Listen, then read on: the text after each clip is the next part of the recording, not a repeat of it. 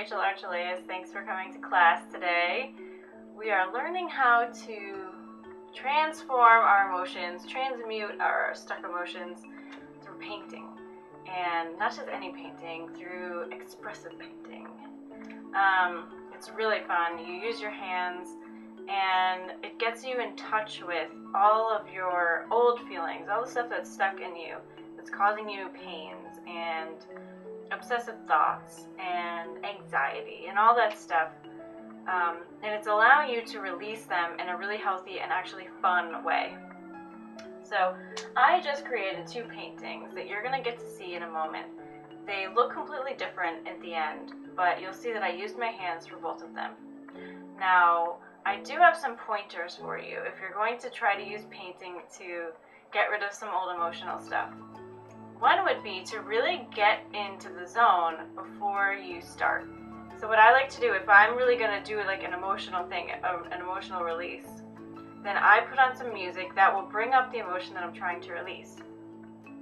Now, it's funny because you think, well, aren't you just then painting out the emotion that the music is giving you? Well, the only thing that the music could do is trigger your own stuff.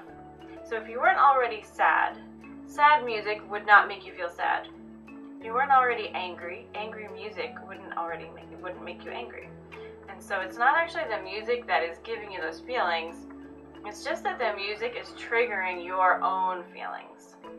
If you think about emotions like this, we all have this huge iceberg of emotions inside of us. And the stuff we're aware of is really just the tip.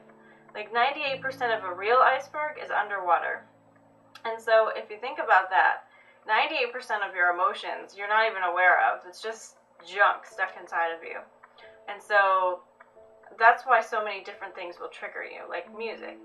So put on music that makes you feel angry, sad, excited, whatever kind of emotion you want to get out. It doesn't have to be negative. Put the music on, wait until you're really feeling it, try to get into it, and then set up your canvas. Sit on the floor, go outside, and have your canvas there or your paper. Put your palette next to you so it's within easy reach, and just let go. Don't think about anything. Don't think about the emotion, don't think about the feeling. Once it's there inside of you, all you have to do is just let it out.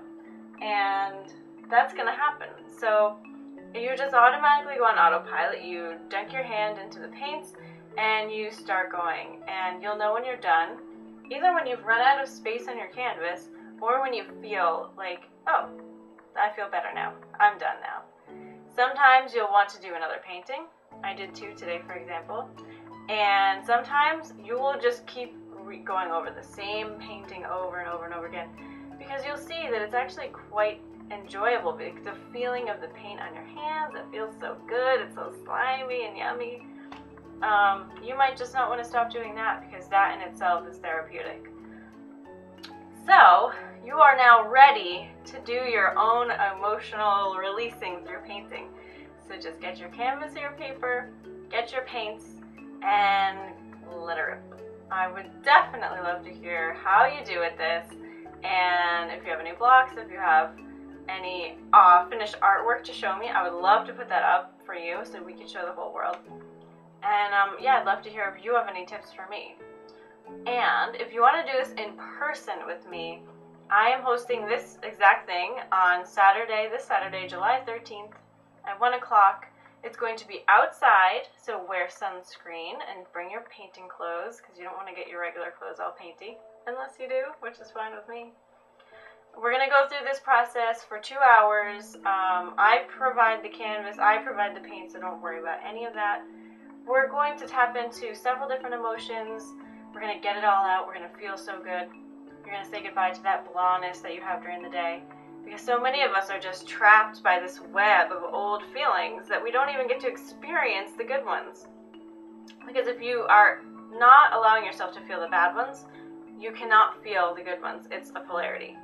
So let's get you out of those old ones so that you can start really, really feeling the good ones, engaging with life, being who you really are, and feeling awesome.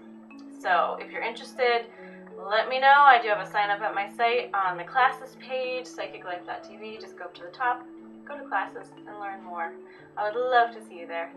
Bye bye, lots of love. Please feel free to share this video with anyone you think might be interested. And if you're not already on the list, go over to psychiclife.tv and get yourself on there. You'll get more readings, videos, and blog posts.